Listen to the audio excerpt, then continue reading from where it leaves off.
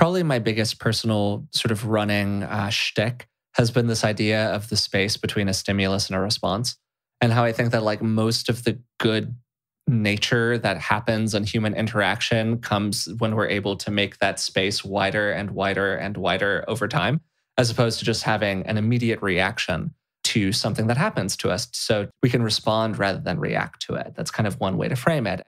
The extent to which we can make that space wider, I think the more happy people generally are. It's funny that most of the time when we talk about effective communication, we talk about what I would say the domain of like interpersonal skills. How can I skillfully communicate my wants and needs to another human?